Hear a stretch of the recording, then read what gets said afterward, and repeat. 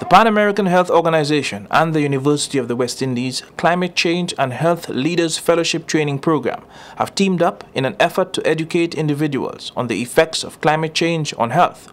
The collaboration is being unveiled in St. Lucia through an affiliate group called CHARGE, Climate and Health Action for Rising Generations.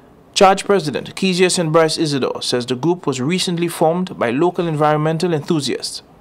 So basically the group is newly formed and it's a bunch of environmentalist activists that are interested in, keeping our environment clean and also concerned about the environment, because as we know, the environment is where we live, and if we do not protect it, then we all will suffer. On Wednesday, 17th January, CHARGE took to the community to begin their National Primary School Climate Change and Health Awareness campaign.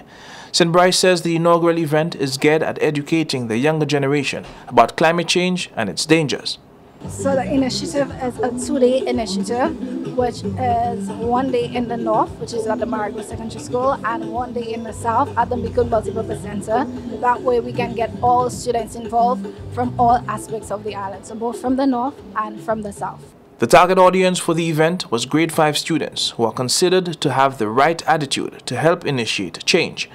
Nicole Atenes is a grade 5 teacher at the Fawcett Jack Primary School who hails the initiative as a positive one in the fight for a healthier climate. I think grade 5 is a great level to start at because they're in the transition stage where they're heading to grade 6, preparing to head to secondary school. So they're at that point where they can advocate with their peers to make that change, to make steps to probably stop the littering, stop the deforestation, and then with that knowledge they're getting here today, as they transition to the secondary school, they can keep it up and do even better things, bigger things as they grow older. The Bureau of Health Education of the Ministry of Health, Wellness and Elderly Affairs also praised the initiative. Being that this program is so significant, we will take what we can from this program today and utilize the information at the Bureau of Health. We're educators, we're out in the community, so that we can further reinforce the message within the schools and within the community and within the NGOs and possibly the churches as well. Student participants coming out of the activity were already offering advice geared at helping build a greener nation. Eat healthier, don't eat too much junks, work out a little,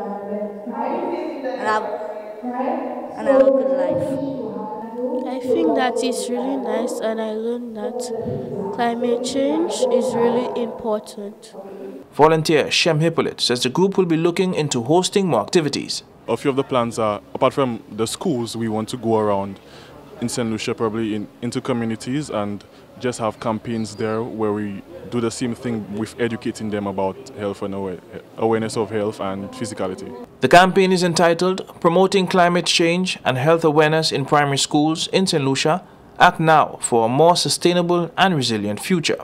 CHARGE says the future events will target all ranges as they look forward to hosting annual events. For the Communication Unit of the Ministry of Health, Wellness and Elderly Affairs, I'm Sant Justin.